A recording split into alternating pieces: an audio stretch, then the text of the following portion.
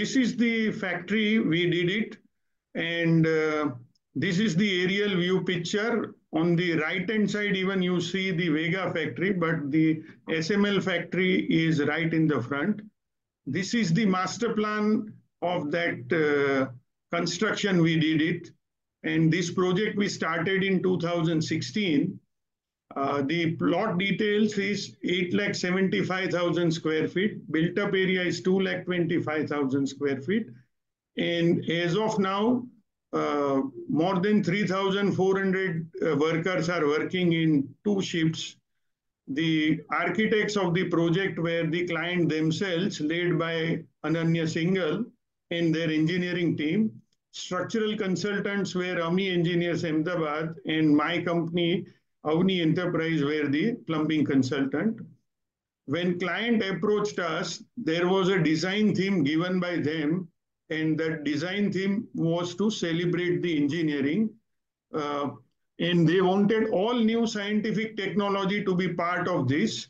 The first for us was the minimal usage of water. So for this factory building, against National Building Code 45 LPCD, we designed at 30 LPCD. And the another most important thing is for the today's topic was organic degradation of faces on biological principle plus reusing the reclaimed water.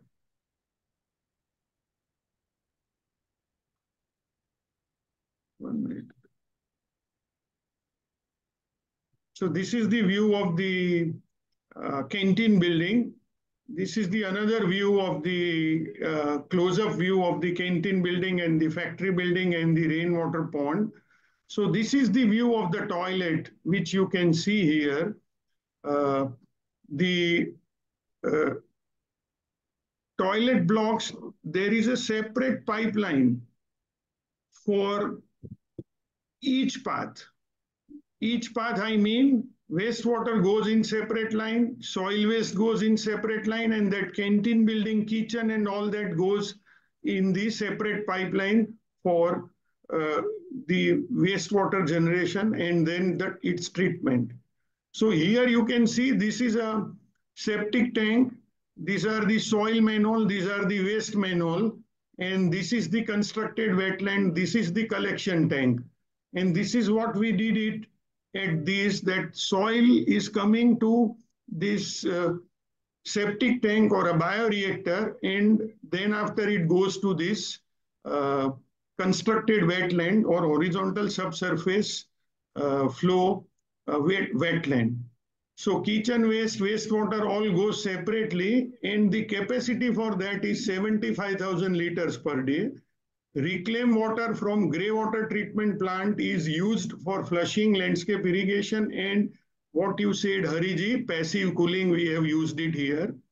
Soil wastewater, the total capacity per day is 31.5 KLD and is treated in decentralized manner through meander type septic tanks. We call it also bioreactor.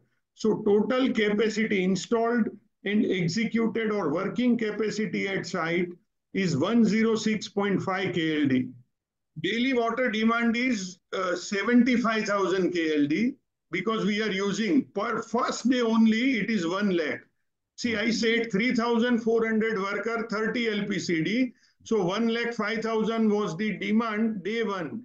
So day one full population was also not there. So we started with 70,000 and now we are working with 70,000 only. No water is discharged out of the site. It is zero liquid discharge since inception. Anyway, I'll come to that little later. So decentralized treatment for soil water, meander type septic tank with 21-day retention, bioreactor and pathogen removal, where poop, excreta and urine is a reject from human body, which is a biological waste, is treated in biological principles in this bioreactor. Septic tank effluent is filtered in biobed, horizontal subsurface flow treatment, constructed wetland. So this is the septic tank, how it was conceived and designed. Of course, Munibai was the principal mentor for all this. So this is the septic tank. These are the 3 compartments of the septic tank. and solid free sewerage SFS is coming out. It is designed on the principle of nature's septic tank, which is human colon.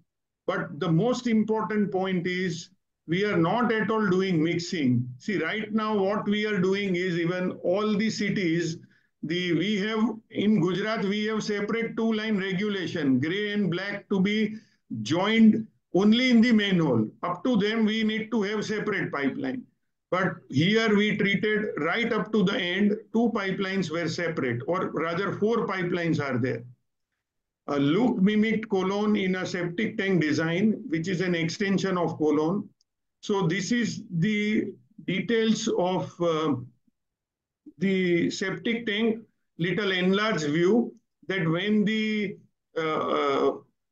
soil waste comes in the first compartment, it is having the carbon molecule of C16, 18, or CN is the number. So different molecules are attached, carbon molecule. When it goes into the septic tank, the solid settles at the bottom. The inlet DO is around 5.6 and the pH is around 7. pH at the bottom is around 5.4. pH at the end of the first compartment is around 5.4.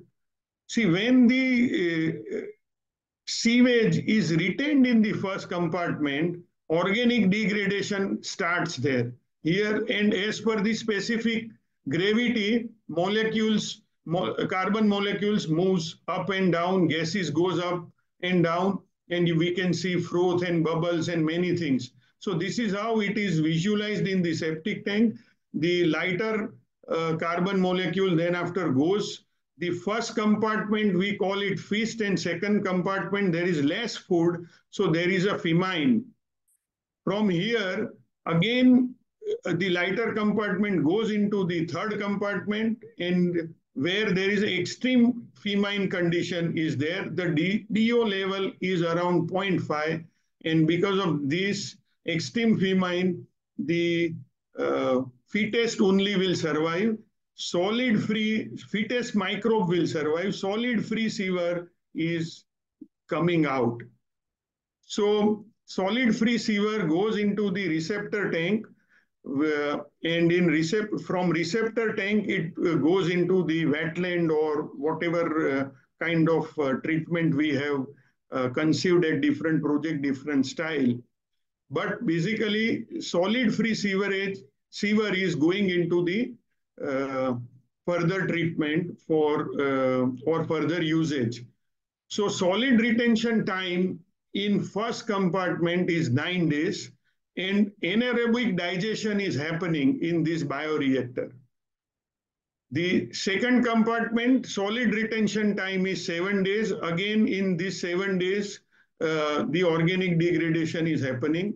And the third compartment, it is 5 days. So what is written is 21 days solid retention time in oxidation pond. That statement is right, but the reference is inference is incorrect.